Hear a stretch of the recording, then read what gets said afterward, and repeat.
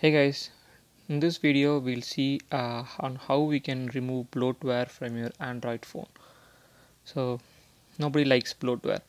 So if you see my brand new Samsung Galaxy S9 Plus, we have these bloatwares from Samsung and from AT&T. And by default you cannot even disable or uninstall some of those apps. That's pretty annoying. So in order to remove that, there's an app in Play Store called BK Package Manager. It is $2.5. It's not a free app, but it's definitely worth checking out.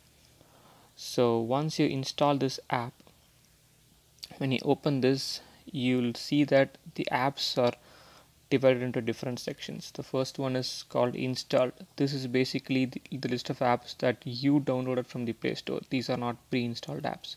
So you can uninstall these apps by yourself. You don't need to go through this BK disabler app to do that.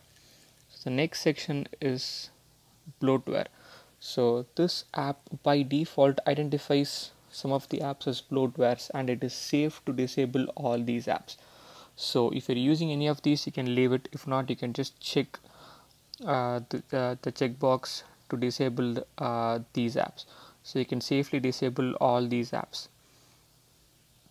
The next tab is system, and here it's not recommended to disable any of these apps as it might hamper the operating system or the day-to-day use of these phones. But there are certain apps that I know for sure is not gonna cause any problems, like the AT&T apps, which I'm sure I can disable. So there are other apps as well, like briefing, which I don't use, CNN, or email, or the default internet app that I have. So I don't need any of these apps. And you can mark your apps as favorites if you want. You can just click on the star and it'll mark as favorite.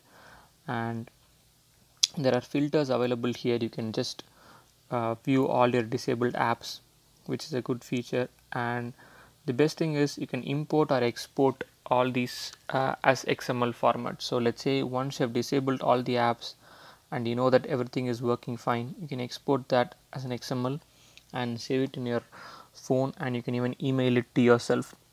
So and then you can even import files that are available like say in XDA forums, and then you can use that XML and disable all the unwanted apps. One very important thing to note is that if you're doing any system updates, you need to enable all these apps, and then after the update is complete, you can use the Excel that you have exported and you can import it and you can disable the apps once again. But make sure you enable all the apps before you do any system update. And once you've removed it, you can see those apps won't be available in your list anymore. So as you can see, this will only disable the apps, it won't uninstall the apps. So the memory will still be used, but it won't use any RAM that you might want to use for other applications. Thank you for watching and subscribe for more such videos.